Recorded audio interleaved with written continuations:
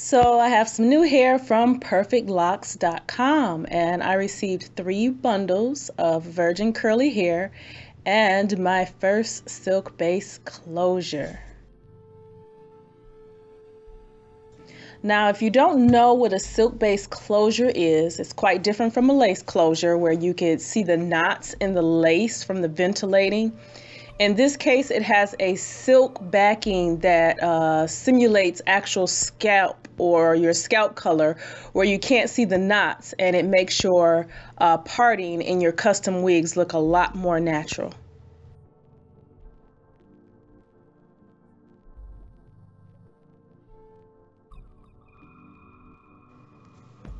Now in this video, I will be sewing the entire wig using my sewing machine. So I do recommend a specific cap to do this, and it is the U-Part wig caps by Too Fit. You should be able to find these in your local beauty supply store or any beauty supply store online. I'll make sure I have some links in the description box where you can find them.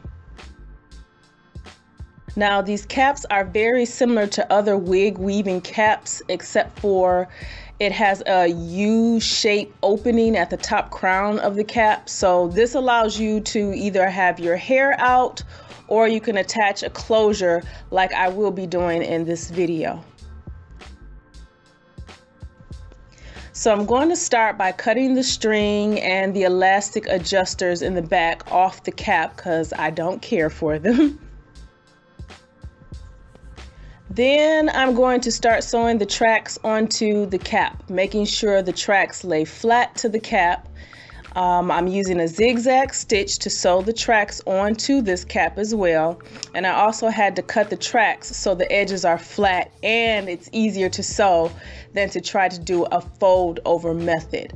Always backstitch at the beginning and the end of your tracks for security.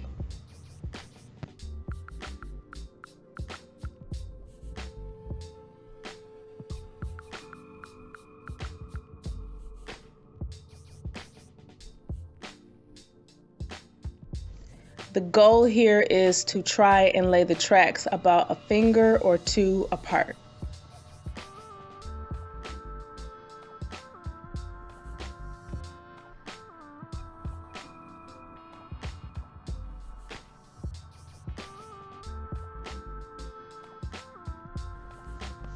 Now here you can see what it looks like. I used a lighter thread so that it was clear for you to see the results.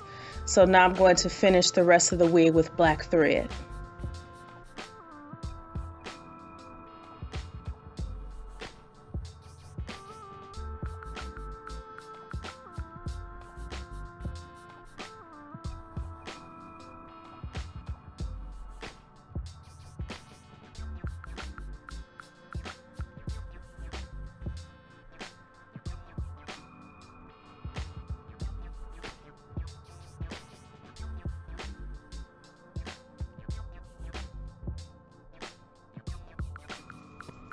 Continue to sew until you get the lacy, or until you get to the lacy part of the cap.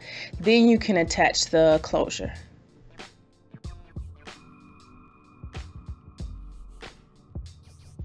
Now from this point on, I used my canvas wig head and I hand sewn the closure and the rest of the tracks onto the cap.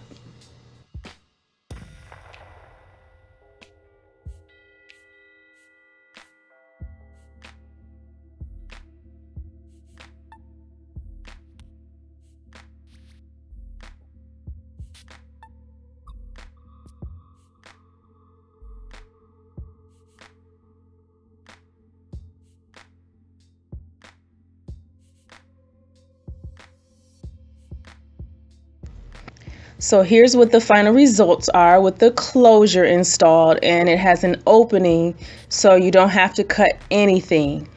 Before installing, I like to add my own elastic band to the ear tabs for my own custom fit.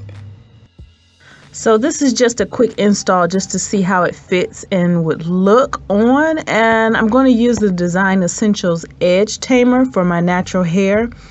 This stuff smells so good and it lays my edges down nicely.